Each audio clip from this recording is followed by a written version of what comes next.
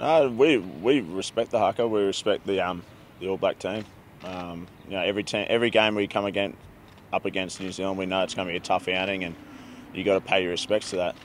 Historically they're a successful team and nation in rugby, and they've won the Bledisloe for the last 20 years. So we do respect them. We're just accepting the challenge.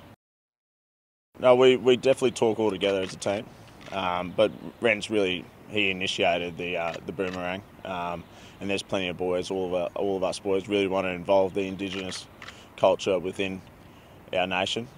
We find that's really important.